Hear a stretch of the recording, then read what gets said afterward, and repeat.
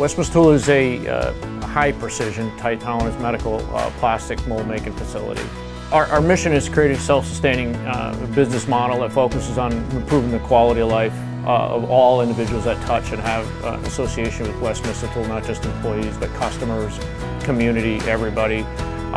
In that mission is to help people realize and reach their greatest potential. So our Westminster Tool brand is mostly focused on our culture and our people. It's what makes us unique, it's what makes us stand out.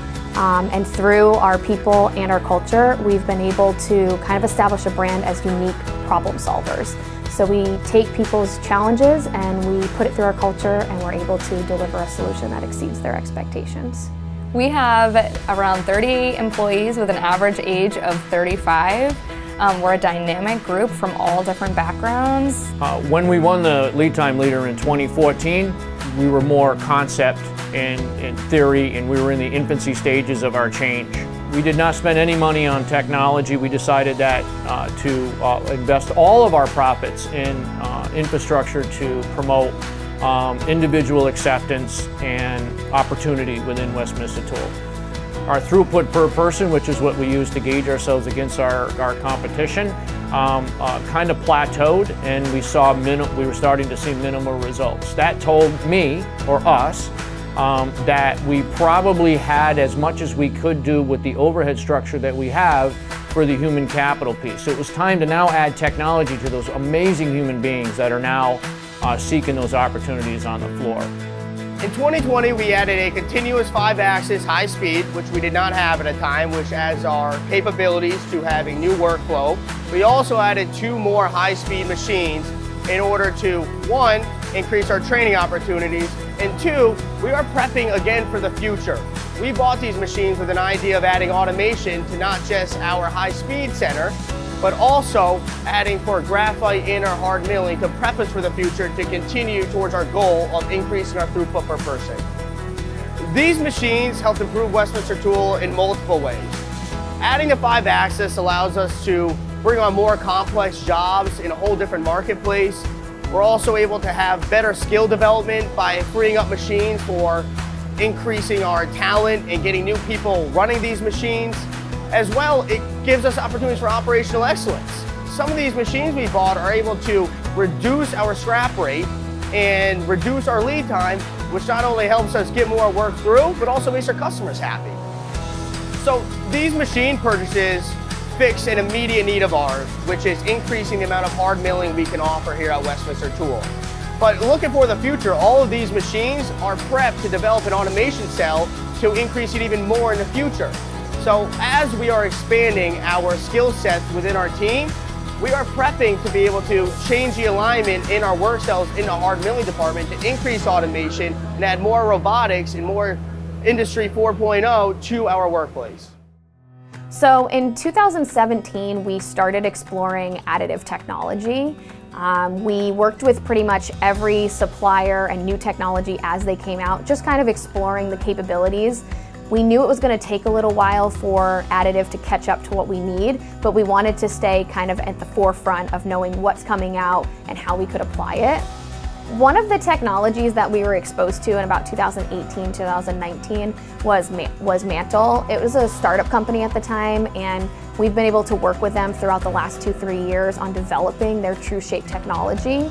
It's a really exciting kind of advancement in the additive marketplace, and because of that, we've chosen to partner with them, help them develop their research and create this True Shape technology, and likewise build a business case on how we're going to integrate this into Westminster Tool's future. So that's really where the plan kind of took shape as far as where we've invested. Those investments first came, obviously, like with any other company, it starts with your biggest bottleneck and where you see their biggest growth. So we did expand quite a bit from an equipment standpoint over the last year. There's only so many lean principles you can put in place before you have to automate. So our value proposition is your challenges are unique, so is our solution. What does that mean? We have customers that come to us all the time with unique, complicated challenges that sometimes they don't even know what they're even aware of. So what our goal is to provide a solution to them that not only meets it, but actually exceeds their expectations. So some of the strategies we have in place for our customer value proposition is first is identifying my customer's unique challenge, and that's right up front in the quoting phase. We do a deep dive in the quoting phase where we are trying to define success, define the scope, and mitigate any risk right up front, even before design while quoting. So we have a very in-depth DFM phase where we do a full mold flow analysis. We line up our quality control plans.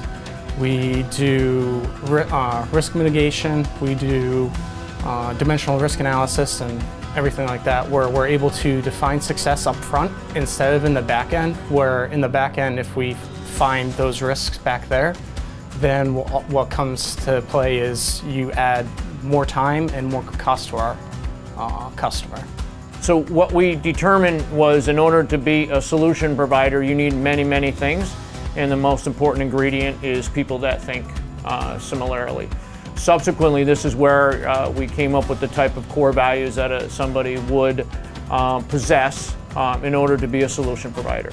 We're looking for people who are independently motivated, they're dynamic, they are the gatekeepers of their own success. We also are looking for people who value being curious, people who have the emotional intelligence to put their judgment away and stay curious and have a commitment to learning. It's also really important that when somebody joins our team, one of our recruiting strategies is we want to communicate to people that they are in control of their own success. We can give them the tools to reach their greatest potential. Some of the goals we had is we wanted to look at our training and see where can we be more efficient, where can we train and get people onboarded more quickly, and finally, how can we make this training more of an integral part of somebody's day-to-day job, make it a dominant part of their work here. I think in the industry, we want to demonstrate ourselves as thought leaders. We definitely are different than our competition. Not many other tool builders have the unique culture and people-centric business model that we have. So it's really important that marketing helps bring that to life so that people can see how different and unique we are and how we approach business, not just in the world, but in the industry in particular. So it's creating a content strategy that brings our brand to the market. It's choosing the right avenues, choosing the right audience who we're trying to target, and it's kind of bringing this whole plan together versus just throwing things out and seeing what sticks. What does Westminster look like tomorrow? We look like whatever our customer base has a need for. Right now that we see the trend and we see shortcomings in the industry, specifically in 3D printing and then post value-added services. We're being asked by our customer base to do more, provide more, be better, and be cheaper. It's easy to win when you know exactly what's wrong, right? When you know exactly what has to be done, I mean, it's a slam dunk. We feel that we have a pretty good connection with the customer base that appreciates our value to identify the challenge, so that the solution part of it really is in those technologies. The value of winning the Leadtime Leader Award is what's most important to what we provide, opportunity. This is going to provide more opportunities for us. It's going to continue to get the word out as to what our business model looks like. That's a given. We've been covered quite a bit with that. But it's going to create more opportunities for my workforce to provide more of what we do.